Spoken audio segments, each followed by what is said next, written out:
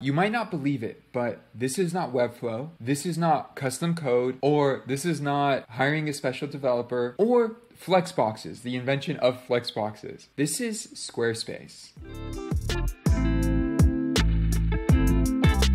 Now, many developers don't like Squarespace because when it came out, it was ahead of its time. It was probably the first no-code tool before no code was even a thing. You might be asking, what is no code? Well, I'm going to show you two definitions. One definition I found on the internet was no code are software development platforms that allow even non-technical employees to build and deploy their own applications without writing a single line of code. Now, that definition focuses on the application side, but that also works for websites. Let's take a look at what Webflow says about this. What is no-code development? Right here on this third paragraph, it says, for the majority of us who lack the know-how in writing code, the idea of crafting a web app or building a website seems forever out of reach. But what was once a space that only developers and those with well-skilled in coding could navigate is now open to everyone. I think that is the base definition of no code. What used to only be for people who wrote code can now be done by anyone. The no code movement has removed the obstacle of having to know programming languages, letting anyone bring their ideas to light. And I don't think there's a tool out there for website design that has done it better than Squarespace. And in the last 2 years, they have revolutionized this process. A lot of people wrote them off, but they stayed true to the original reason they started the company. As far as I've heard and read and seen from Anthony, when he started Squarespace, what he did that was so monumental at the time was that he took this ability to create a blog structure, the original CMS, and connect it to a website. Now you may be saying, well, duh, that's always how it's been. In actuality, that's not the case. Before, and I'm not gonna get into the specifics, but those were completely separate. To have a website was one thing and to have a blog was another thing.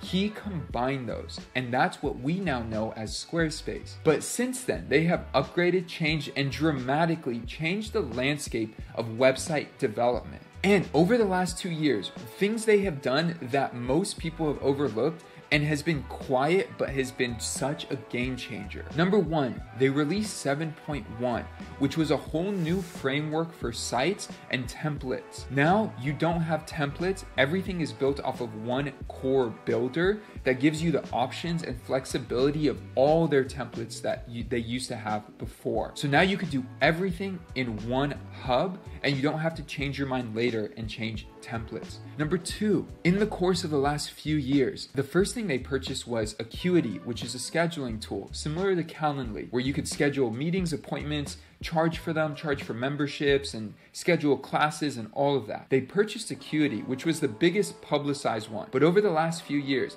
they've purchased a restaurant reservation tool. They purchased an app for designing and creating social assets. They've also set up and created a full email campaign tool so you could set up automation and emails right out of your Squarespace site. They've added memberships and they've also added subscriptions, and they've done all of this in one tool. What I love about this the most is MailChimp now has a website builder, or ConvertKit has a website builder. There are other tools out there that have website builders, but those were add-ons. And if you really consider it, Squarespace was the first to do this whole block and movement. So you don't have to write code, you just drag a block down or drag a block up, and that's how you organize the content. Well, let's think of about one of the best apps in the world right now, Notion. Notion's entire block system is set up. They talk about it from a Lego perspective, set up like Legos, but in the same way, that's literally the format. The UI is exactly what Squarespace was doing 2, 3, 4, 5 years prior. Let's consider a few more. I think the tool is called Elementor. That's a tool that you could use WordPress and create a drag and drop feature. Awesome, that's great. Where'd they get the drag and drop feature from? Squarespace. The look and feel is very similar. The biggest challenge I have with Webflow, and let me just really say this, I love Webflow. I've built sites on Webflow. I absolutely love it. I think it's a great tool. And if you're a designer, it's gonna give you full flexibility and freedom. But there's a big caveat to that. You have to have at least a base knowledge of website design before you get into Webflow. If you don't understand what a class is, or what a div is, or what a section is, or what a main is, your site is gonna be jumbled up and messy. It's gonna get complicated, and you're gonna be very frustrated because the way they show their properties and sections all lay out in a way that you have to have at least a base understanding of web development. And so it's a no-code tool, but with the presumption that you already understand web development and understand code, which is a bit of a weird place. It's great for designers, it's great for web developers, but it's not great for the DIYer who's gonna build just one site for their business. And you know what I absolutely love? Here I am on a sample website in Webflow. If I click on to add an element, they've added this layouts feature, which this is literally what Squarespace was doing prior to them publishing this. And this style and structure is, again, what you need, but it simplifies the process 1,000 times over, because if you don't understand classes, even if you do, like a professional developer has to remember the classes they set for every single client. And that's a lot of work.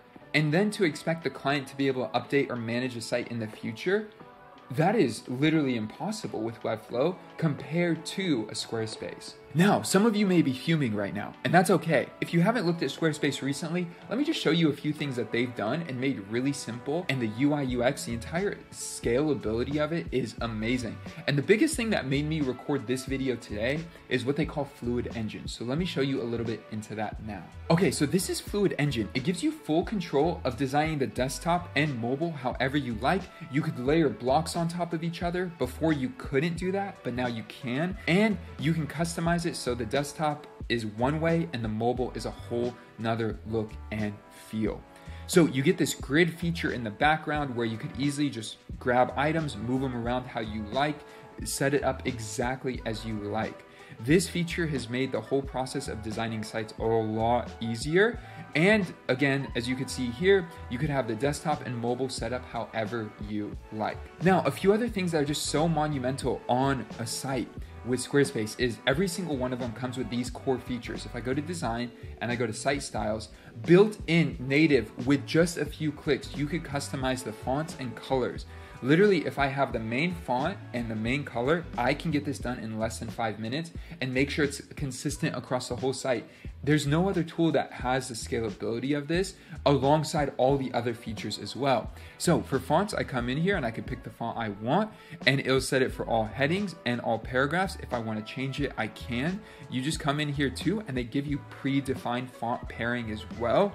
This is amazing, especially compared to what it was before. It was really chaotic before, but this is really, really easy and beautiful. So you can come in here, pick the fonts you like. Let's just say we really like this. We click into it.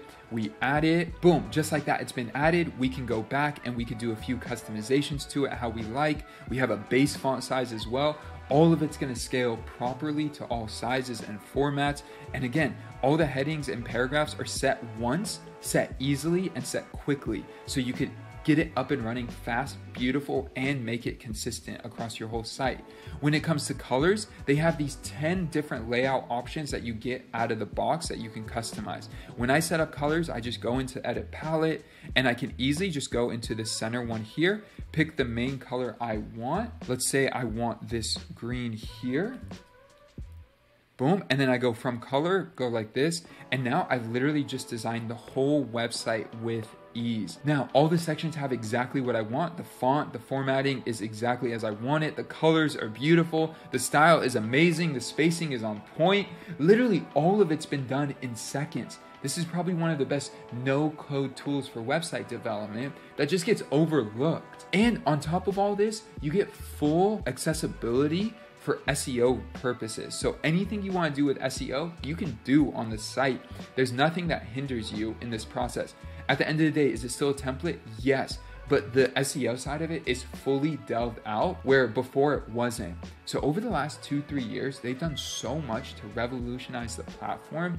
And designers have just missed out on it because they were overly focused on uniqueness and creativity and lost the side of it where it comes to solving business problems. Design solves business problems, but any extra design beyond that is not necessary. So keeping things essential and simple are a general principle that I live by. I've had sites on Squarespace that clients have raised $10 million on. I have sites on Squarespace where clients have grown their business 10x, and I have sites on Squarespace that get over 1 million hits a month of organic traffic. If you want that too, check out the links below because there are resources. If you're building your first site, if you want to become a designer on Squarespace, the average project I land right now is anywhere between 10 to 20K on Squarespace. It could even be more, especially if I'm just doing website development. This has been one of the best processes. And the key golden ticket here is I have a core belief that website development should be kept to web developers. So business owners shouldn't become web developers. They should be able to go in and update their site. Even if you build the perfect site and they are 100% ecstatic about it today, they're gonna need to make a change tomorrow. It's just the fact of business.